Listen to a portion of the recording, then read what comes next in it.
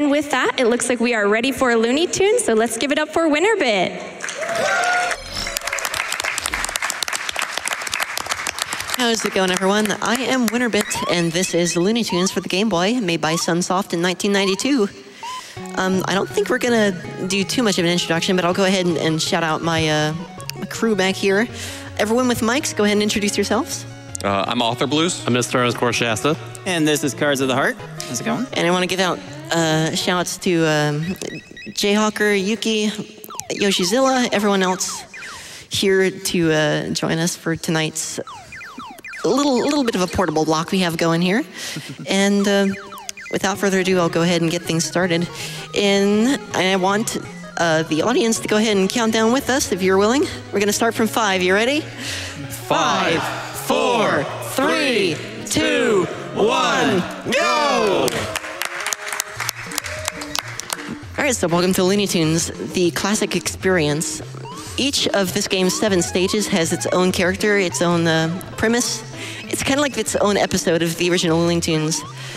So I did take a little bit of damage there on purpose just so I could pick up health instead of actually, okay, I messed up the boost right there, so I'm going to go ahead and take this casual route.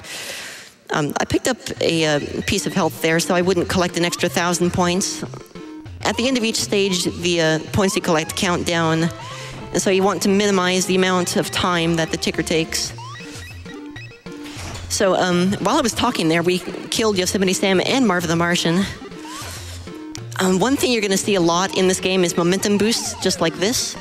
If you just continue holding in the direction you're sliding off of a ramp, or if you happen to hit something that damages you and it propels you in the opposite direction, then it's actually going to allow you to maintain the momentum that way as well. So we're going to see that a couple of times. Here we have a bit of a refight with Yosemite Sam. No idea why he's underwater now, but... He doesn't have a helmet either. Yeah, it just is what it is. So, I'm going to see if I can manage this. I learned this trick 2 weeks ago. It's a bit of a zip involving the damage boosting I just mentioned. Also, shoutouts to underwater levels, starting in the first like minute and a half of any game. The only way to speedrun. And we got it. Nice. Good. All right, so remember the episode where Daffy Duck went underwater to kill a giant mechanical fish and retrieve a floating treasure chest? Absolute classic. Heck yeah. All right, so that was stage 1. We will see Daffy Duck's B move, the Frisbee, return in a later stage, which is actually the final stage. But for now, we're going to be Tweety. Now, Tweety Bird has infinite jumps, as you can see here. However, what he does not have is a very fast run speed. So what we do there is pretty much just the same momentum boost off of the baseballs, instead of using slopes, because there are no slopes in this level. This level can be hard to hold on to that momentum, though. There's a lot to block you, and if you want to do this optimally, you're going to try to boost off of Sylvester a little bit as well, which can be a little bit temperamental. Yeah, exactly. On many occasions, I've gotten caught by Sylvester while doing that. I fly through the air because he jumps on the same frame that he catches you sometimes, and I've actually been able to mash out of it and maintain my boost speed. So that's been fun. I think I had that in a PB at one point as well. So that was a good clip. There we go, thread the needle there. And I'm going to go ahead and get caught on purpose right here, so I have some iframes, and just grab the bird seed. Nice.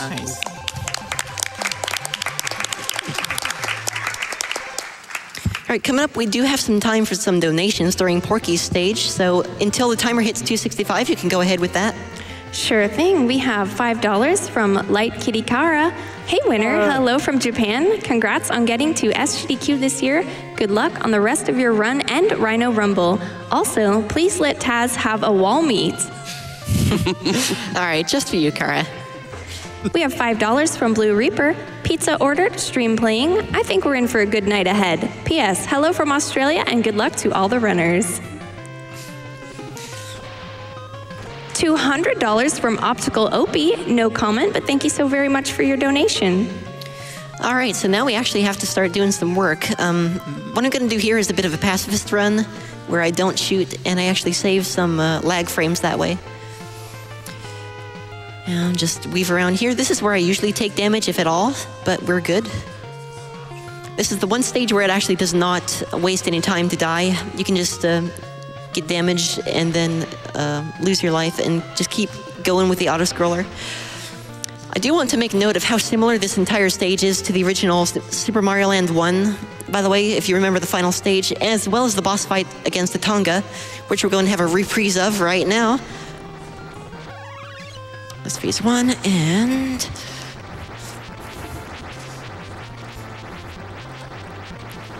acceptable. Really well done. Why does Star throwing a spoon and a fork at you? Yes, it is it's a silverware star. All right, so this is the stage where you do absolutely nothing to go fast. Every block that you break actually costs about a frame of lag. However, Kara did request wall meat, so there you go. Wall meat. Yeah. All right, donation time.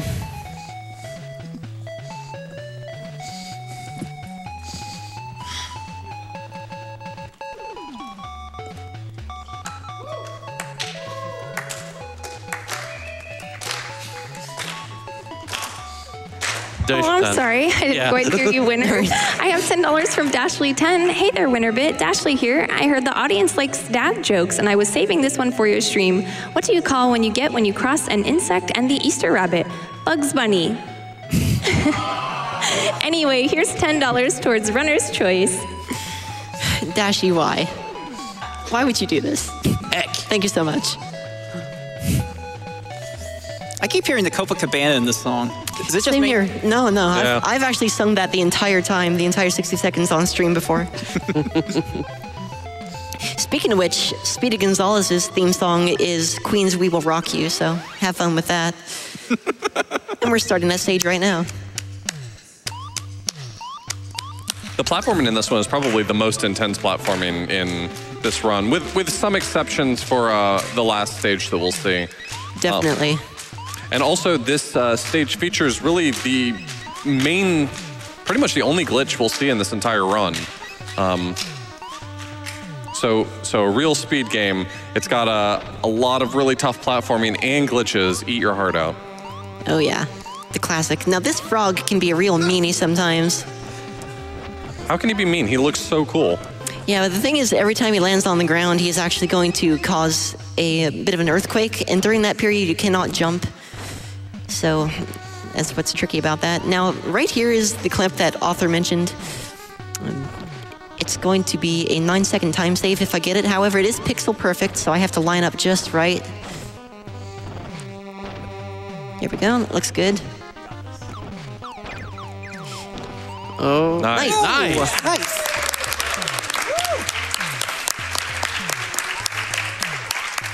Now, I really can't explain how that works. It just kind of does. It, in a way, it's kind of involved with how the game treats the blocks as sort of enemies. And it Yeah, just, the wall is supposed to stop you during the dance, but because you're standing on top of an enemy, the collision gets a little bit strange if you do it at that precise time because some of the other blocks on screen are moving simultaneously. exactly. That was Dracula, by the way. And Not now anymore. he is forever gone. I had no idea that Speedy Gonzalez was just Alucard in a mouse costume. Instead of a whip, he has a tail. Yeah, exactly. A tail whip, if you will.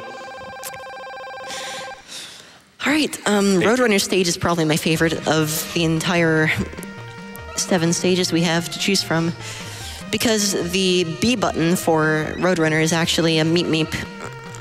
And you can meep meep at any time. You can even buffer your meep meep. You can press B in midair and it'll meep meep when you land.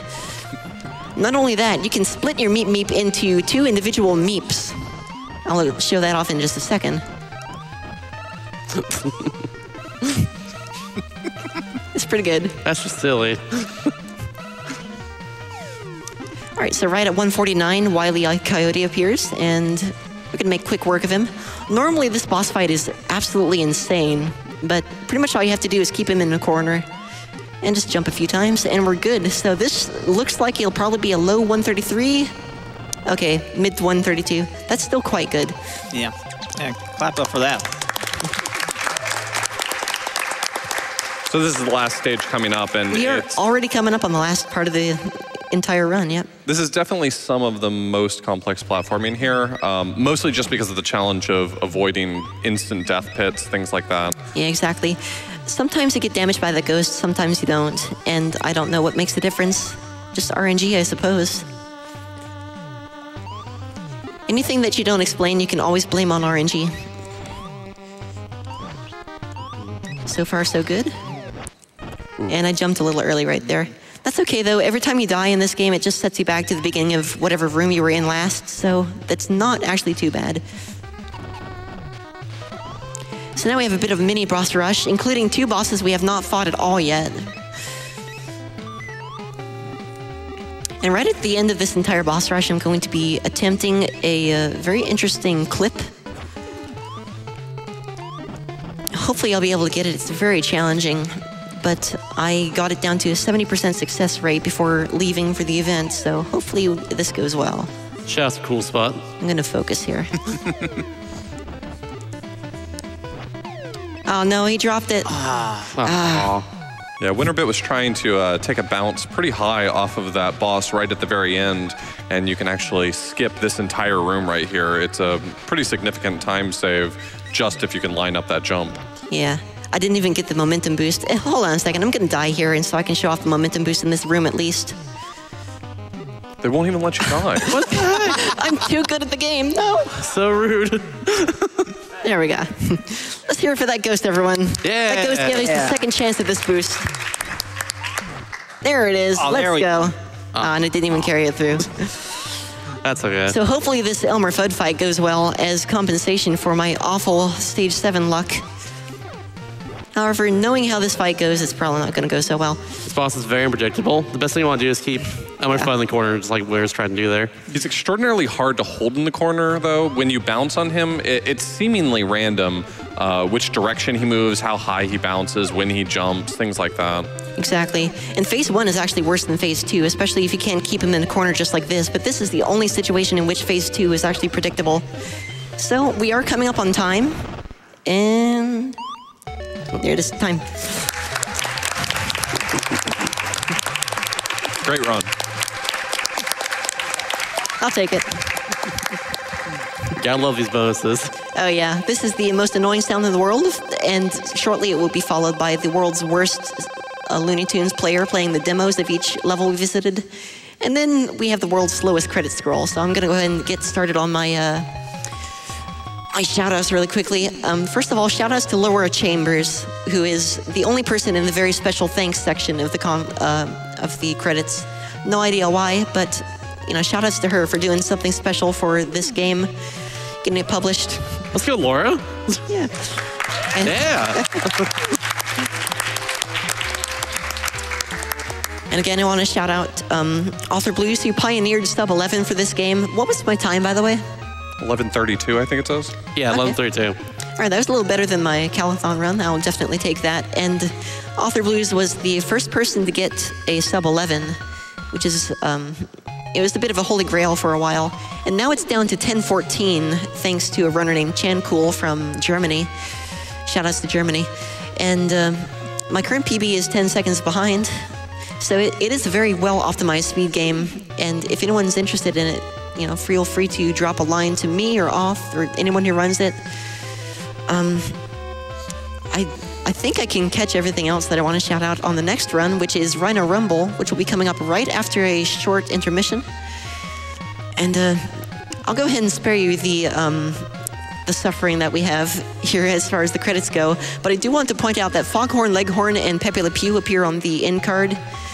But all I can assume is that they ran out of either budget, time, or memory on the cart to include them in their own levels, which might explain why 2 of the mini-bosses that we saw were not included in the rest of the game. So just a theory, a game theory, if you will. Thanks for watching.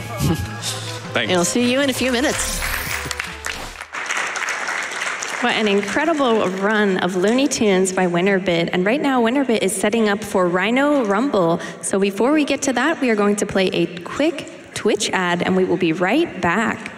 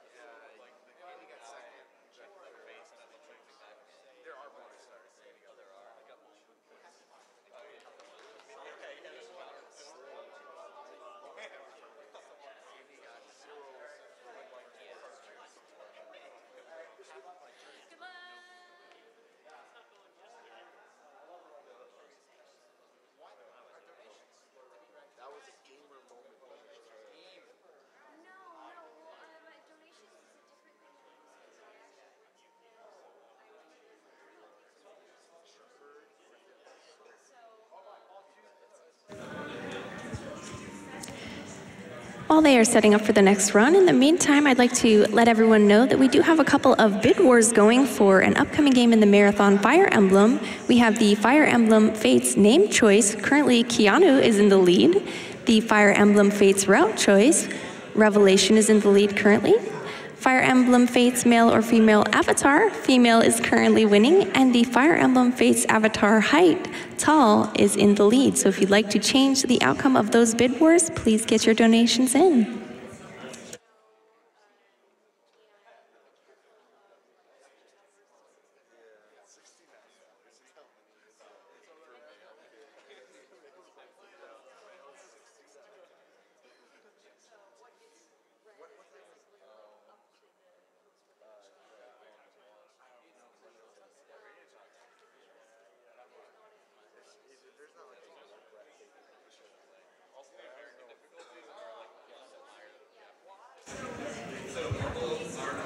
Well, while we're still waiting for a setup, I'll read a few donations for you. We have $50 from Red2Go. Alucard, what is a mouse? Nothing but a miserable pile of cheese.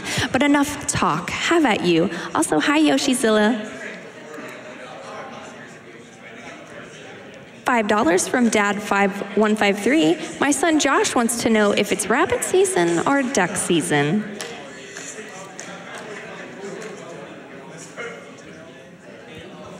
A generous $250 donation from Anonymous. No comment, but thank you so very much for your donation.